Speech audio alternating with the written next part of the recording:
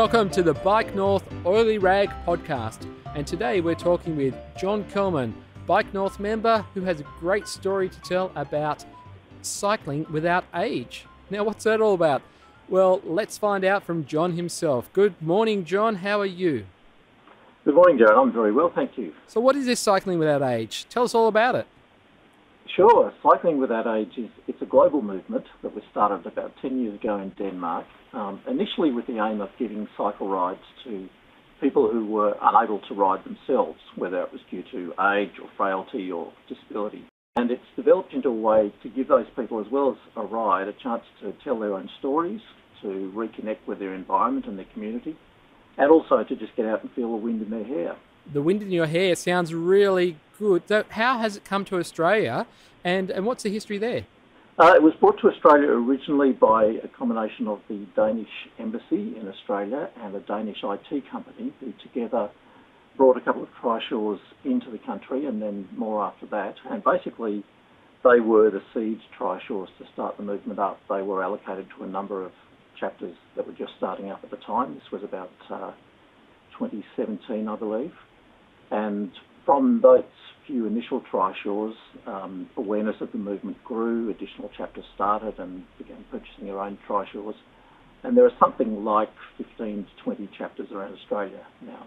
That's really great. Now, there's a few words I want to just explore and unpack there. One is trishaw. What is a trishaw?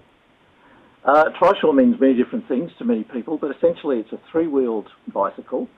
It is electric assisted because you can imagine with three people on board, that's a fair bit of weight. And the design, the configuration of the trishaws we use at Cycling Without Age is that it has effectively a couch seat at the front, a side-by-side couch for two people over the front wheels, and then behind that the pilot sits over the back wheel and pedals and steers from there. So who's doing the effort? Mostly the pilot or the electric motor. So that configuration allows the pilot to be very close to the passengers, in other words, to be able to talk to them in a normal conversational volume.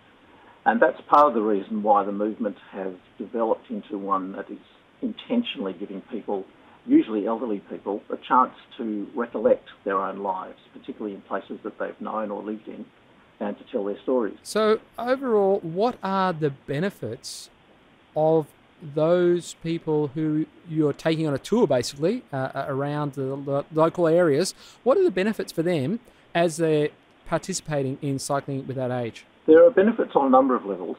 First of all, the rides simply allow the residents to be outside in the fresh air, to feel the breeze, enjoy nature and local gardens and their environment.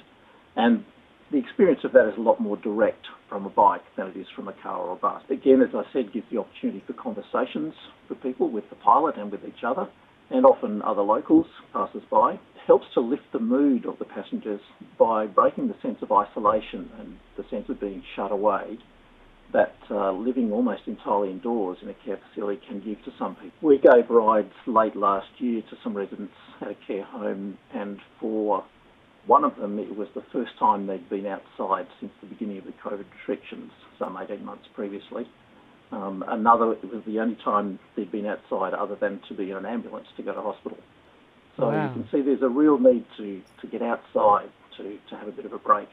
It's really powerful, John. So you're telling me that people are getting out on the front two seats of the trishaw with a pilot and the motor electrics doing all the work, but it's the wind in their hair, it's getting out, having conversations, being with people. And I know that often on these rides there's others on bikes who help out to make sure everyone's safe. So it's just a really good time of connecting those people who don't normally get outdoors to get outdoors. That's right. Fresh air and social connection probably sum up the two main benefits. There are a number of peer-reviewed academic studies now coming out over the last couple of years which are demonstrating those benefits, which is great to have some hard data on those.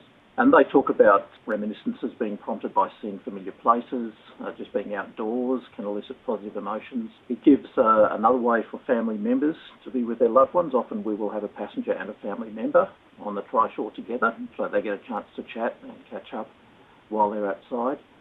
And just generally, you can tell from the smiles on the faces of the passengers when you come back, or during the ride and when you come back, that it gives them a lifting mood. They're more positive, they're having fun, they're laughing, they're smiling. And the care staff who know these people particularly well they remark about that as well. They talk about the residents who keep talking about the ride for days afterwards. They start asking when the next ride is going to be. So it's clear both sort of at an anecdotal level but also at a research level that there are significant benefits. That's really good, John. And when will the next ride be? But that leads me on to my next question, is you're talking about the word chapter. So what's a chapter all about except being something in a book? Yes. A chapter has an emphasis on a local group of people, so local residents who are acting as volunteers, locations in their own area, so locations they're familiar with, but also locations with which the residents of care facilities are familiar. Many people in care facilities are from the surrounding area, from the few suburbs around about that care home, and so often it gives them the chance to be out in an area they've known through their lives or they grew up in, and to recollect their lives from the early days. So essentially a chapter is a local group of volunteer pilots, and I'll tell you about a pilot in a sec, who provide these regular trishaw rides for residents at care facilities. And also they are assisted and overseen by the care facility staff who know these passengers and their particular needs. It's such a great organisation. I came across it with the legendary Adrian Boss, and we don't have much time to talk about him, but we will put a link wherever this podcast goes to a great interview with Adrian, who's a champion for cycling without age. Sure. Where does all the funding come from for running these great chapters? Trishaws can't be cheap, trailers, all those sorts of things. So how do groups and the chapters manage their funding? Essentially, funding comes from two sources. It comes from grants that might be either government, public grants, or private or philanthropic donations. And it comes from donations from community organisations such as Rotary and the other community clubs, and also from individuals, of course, and sometimes from the care homes and the family members of passengers. But on principle, the Cycling Without Age service is provided free of charge to all the passengers, so there is no expectation of payment.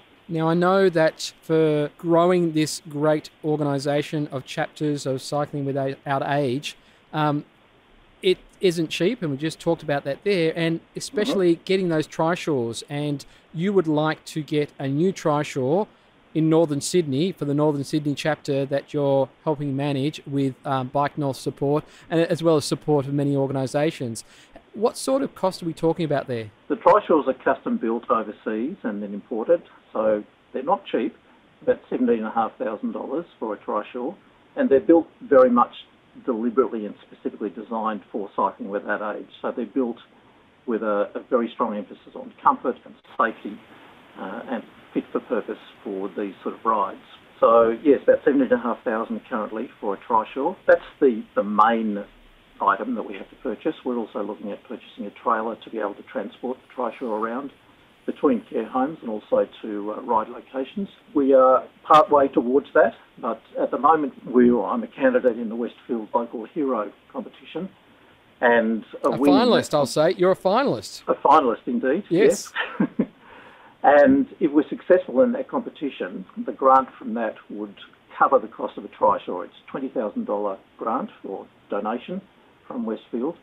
So if we're fortunate enough to win that, that will cover the cost of a trishaw for us and go part the way towards providing a trailer as well, which would be just an enormous boost to our progress. That would be an enormous boost, and I understand that that Local Heroes Award is a popular contest, and so people can vote for you in trying to get the funding for this trishaw. Is that correct? That's right. I'm one of 3 finalists for the Westfield Chatswood competition. There are competitions around each Westfield centre, and we fall in the Chatswood area. There will be links, hopefully, on this podcast and also on the Bike North website, where people can follow those links and go through the Westfield voting page and hopefully choose me out of the 3 finalists for that competition. So if you're listening to this podcast, the most important thing you can do to support Cycling Without Age within Northern Sydney is to go to the links and vote for John Kelman so that we can actually help fund this trishaw for Cycling Without Age within Northern Sydney. John, any parting thoughts as we wrap up this Oily Rag podcast this morning? Well, firstly, thanks for your interest, Darren, and your support, and also for all those people listening. Thank you for your support for voting. And secondly, if you have any other aspects of Cycling Without Age that you're interested in, if you are interested in becoming a volunteer pilot or providing financial support or anything like that, please get in touch with me, either through Darren, through the Bike North website. My contact detail is on the page there for Cycling Without Age. Well, John, thank you for your dedicated time and support for Cycling Without Age within Northern Sydney, and for taking up the baton of that wonderful program and following those footsteps of the like of the great Adrian Boss and Charlene Broadley out in Parramatta, just making this happen more and more within Sydney, New South Wales and Australia. And thanks for being on the Bike North Oily Rag podcast. An absolute pleasure, Darren. Thank you very much. Have a great morning.